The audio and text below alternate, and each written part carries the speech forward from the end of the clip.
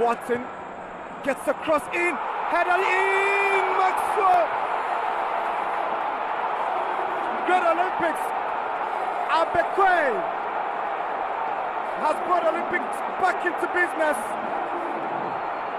His 8th of the season, and it's 1-1. What a game.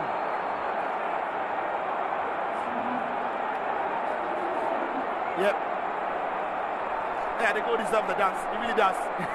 It's a very, very good header. He heads it into the turf before finding the back of the net. It's only the first time Ovuka has made any mistake or whatsoever in the game. Gets the ball, tried to spin around his man, and he lost the ball. Credit to Emmanuel Nettey. What a ball into the box. The whip on the cross is good. The movement from Maxwell Abbey is decent.